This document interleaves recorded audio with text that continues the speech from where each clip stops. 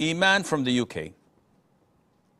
Assalamu alaikum. Wa alaikum assalam wa rahmatullahi wa barakatuh. In different countries, there are different norms for clothing.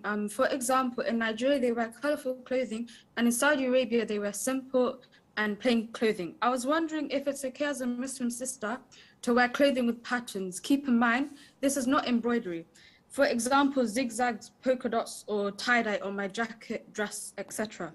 This is what normal streetwear in the UK is like for people like me and others living here, especially the youth. Is it okay to wear these patterns as long as they're not vibrant and very attractive colors, rather they are mute and simple colors? JazakAllah khair. وجزاكم.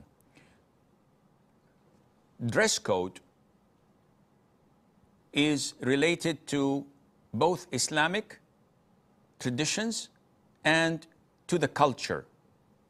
So Islamic etiquette dictates that your dress code must not be tight, showing your curves and bone structure, must not be see-through, must not be imitating men or imitating women, and must not be attractive in themselves, drawing attention.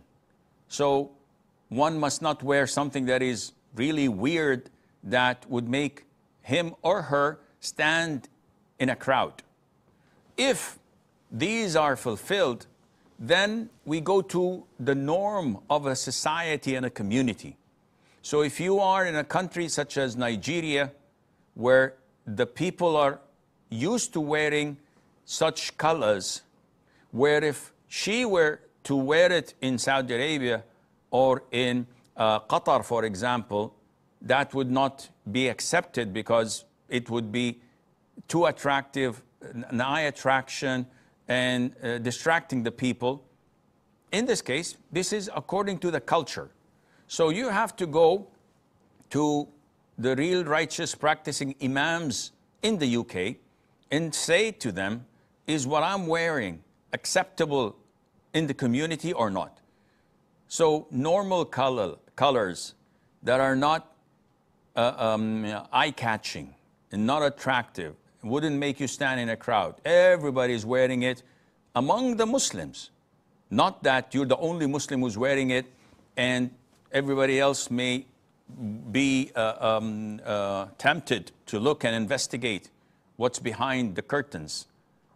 If this is the case and they say it's normal, then it's normal without any problem, inshallah.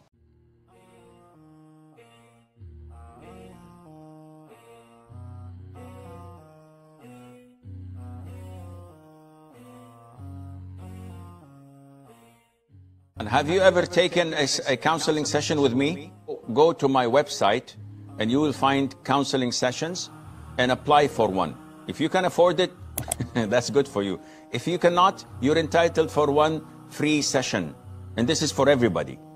If they can affirm by Allah that they cannot afford it because they're poor, I'll give them one free session without a problem, a full half an hour.